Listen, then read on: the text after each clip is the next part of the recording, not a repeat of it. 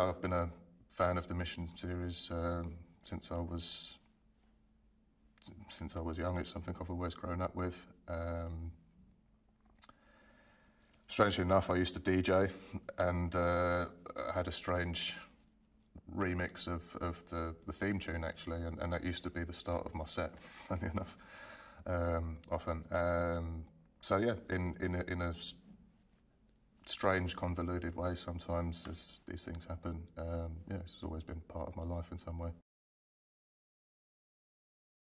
Zola is the brother of the White Widow, and whereas the White Widow is maybe slightly more manipulative, maybe less overt, Zola in a sense is her foil. He's the probably more volatile, emotionally led of the two siblings, and you know, doesn't give a hoot who he steps over. It's more what he's willing to do, which sort of elevates his sense of status. I think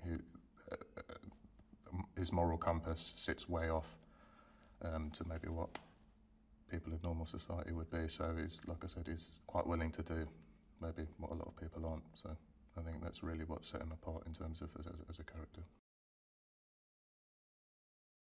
The sequences in Paris were definitely something to behold, I have to say. I mean, we literally shut down Paris, you know, small sections of it at a time, but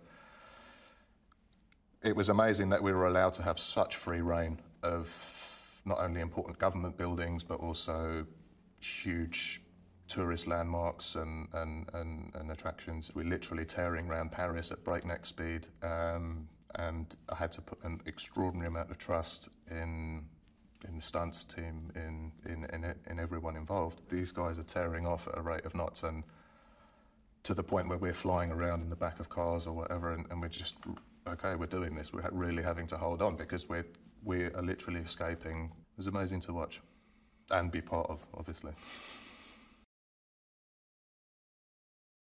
I think audiences can expect an absolutely thrill-packed, hopefully hugely entertaining